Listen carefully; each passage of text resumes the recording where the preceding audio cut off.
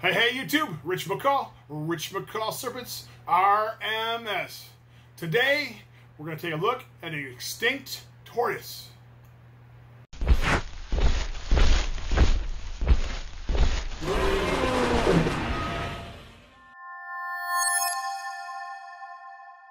Extinct tortoise? How can we look at an extinct tortoise? Well, that, my friends, is a pretty fascinating story. And it starts 150 years ago on Floreana Island in the Galapagos. So Floreana Island had its own unique species of Galapagos tortoise. And it was one of the saddleback species of tortoise. And back in 1850, it was pretty much extinct. No one knew or anywhere alive. All they could find was shells of this species. And what happened to them? Well, just like every other Galapagos tortoise, they got eaten. Whalers and fishermen, pirates, whoever, would go over to the islands and they'd grab the tortoises and they would throw them in the hold of their ships. Because the survival mechanism of Galapagos tortoises is they can live 6 months to a year with no food and no water. And that's great if you're trying to survive on an arid desert island. Not so great if you're thrown in the hold of a whaler and you're going to get eaten 6 months from now. Not a good end for that tortoise. And that's basically what happened. Apparently they wiped out the entire population of tortoises on this island. And the story almost ended there. But it didn't. Here's what happened. At some point, and we're not quite sure when, we're not quite sure who, there's another island in Galapagos called Isabella, and on it has a volcano called Wolf, the Wolf Volcano. And at some point, somebody who had a hold full of tortoises dumped their tortoises on the island at the base of the volcano. Why? Who knows? Probably they were making room for something else in their hold, maybe more whale oil, but we don't know that. And we also don't know if it was a one-time deal or it was more than one time. However, they did it. And flash forward to modern times. And now we have modern genetic testing.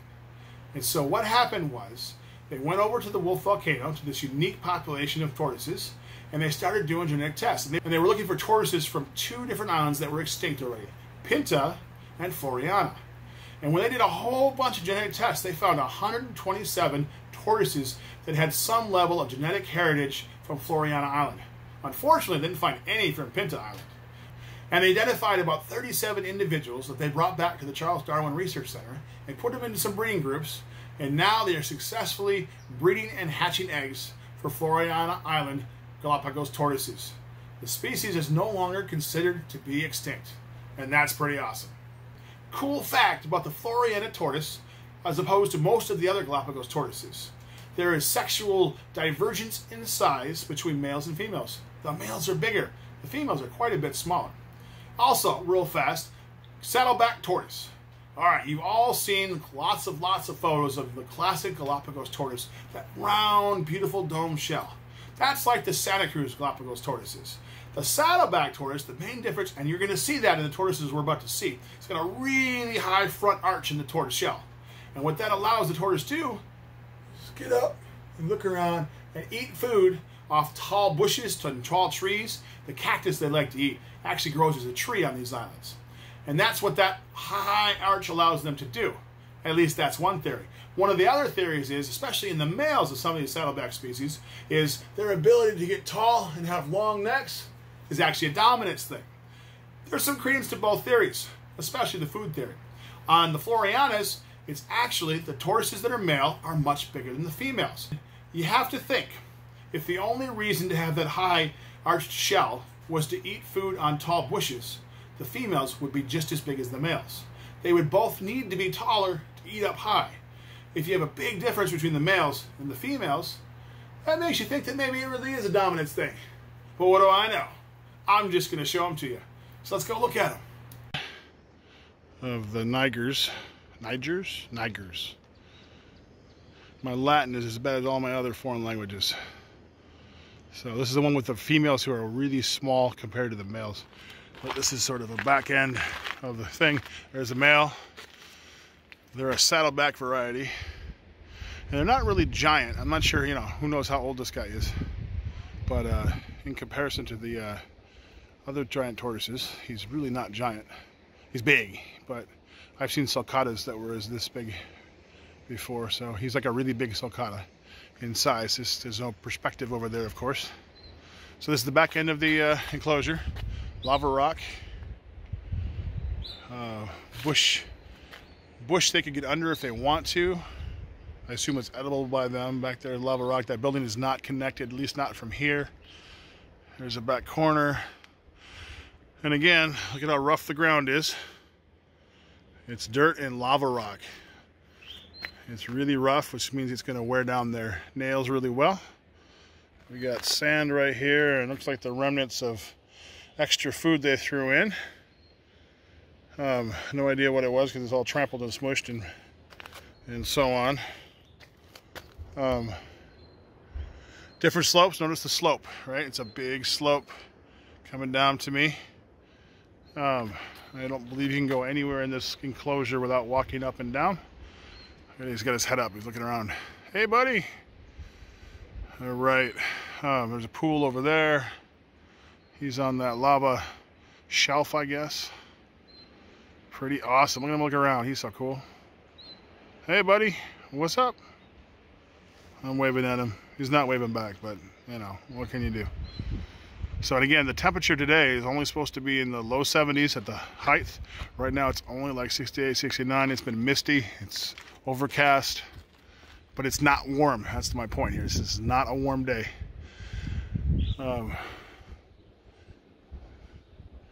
So, this, in fact, is very much like a Bay Area day.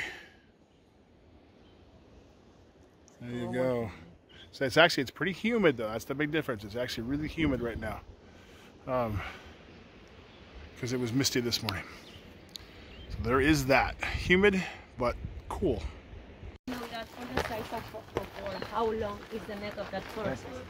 Also we have the females. The females are around this place. Can you see that difference in the size? Look at.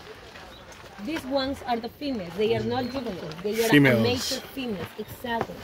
This species from Floreana, the Chelonoidis nigra, this species have a big male and a small babies. The reproduction here in the breeding center is very important because with them we can help and we can restore the population of the giant tortoises.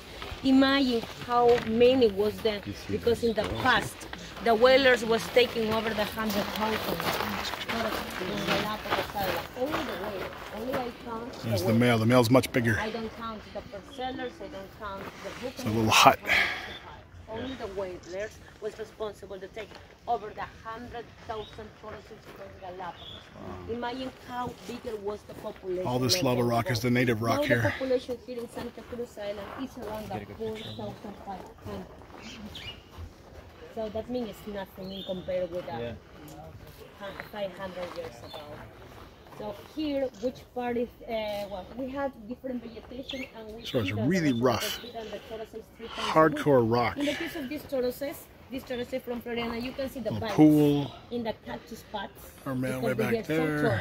So they can bite the cactus pots. That's a saddleback. Yes, they are the saddlebacks. Saddlebacks. For them, just like the crocodiles. They are right, so it's like the crocodiles. Very, very small. So a huge difference with the females to the males. The big male back there. And he's still not nearly as big as some of the biggest. Oh, look at that one over there, yeah. And so there you go, YouTube. Floreana Galapagos Island tortoises that are not extinct any longer. Have a great one. See ya.